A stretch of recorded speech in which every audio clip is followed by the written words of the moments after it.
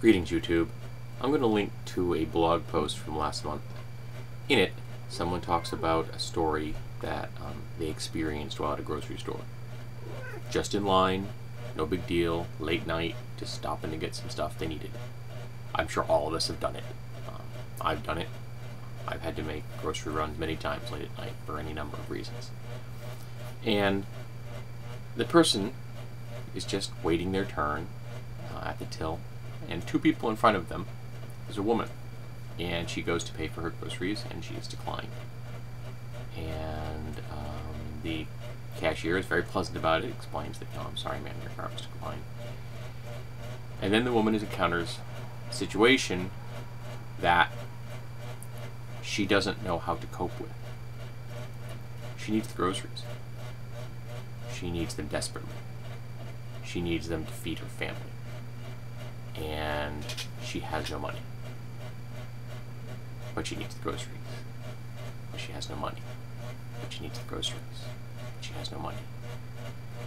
And then she lets out a wail of despair, of fear, of hopelessness. And the people in line help her. And then she leaves. They pay for her groceries. And the author of the post asks the cashier as they are cashing out,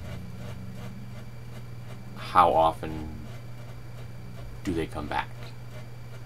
You know, it worked once. You know, they got their groceries paid for. Did they come back and try this again? And the cashier said, no, they never do.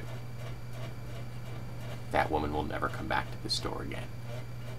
That was too painful. To come back here will remind her of the desperation that she is experiencing. Now, this is one story. But the reality is that in America, the most powerful nation on this planet, potentially the most powerful nation that has ever existed on this planet, we have people who are food insecure, or who are without food in 2014.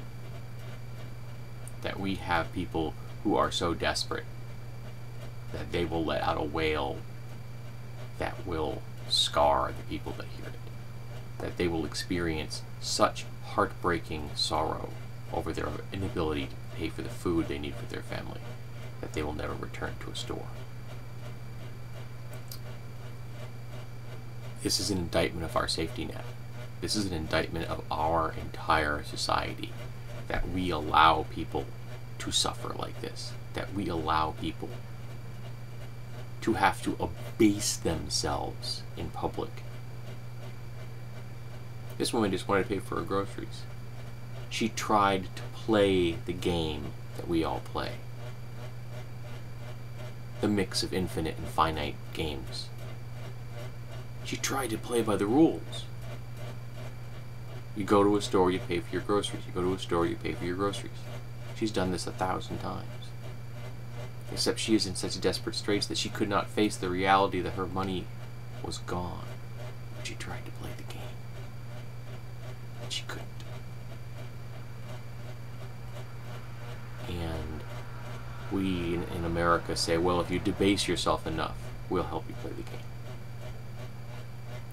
That we need your pound of flesh before we'll let you continue playing the game. And we shouldn't. No one in the world, let alone the most powerful nation on the planet, should be food insecure or hungry. There are families in America right now where the parents are feeding their children but not themselves. There are people every day that go to churches in hopes that they'll have some kind of food left over because they don't want to face the reality of having to go to the government because they feel that the society will look down upon them if they use food stamps. If they have to get an EBT card. That they don't want society to judge them, and we should never judge people like this. We should be thankful that the system exists that we can help each other with, and yet we disparage them. We look down on them. We cut funding on a regular basis in America to the people who need food most. And for those who are going to chime in and tell me how private charity is going to step up to the plate, that is absolute and utter bull. For every bag of groceries in America that is provided by private charity, the U.S. government provides 23 bags of groceries for the American public. Private charity accounts for 4%. Count them, 4% of the food needs we have in America. This should be nothing. This should be like going to get a car wash. That you need food? Okay, we give you food. No questions asked. No hoops to jump through. No debasement. No, well, you have to be this far below your a certain level of income so you can access. No.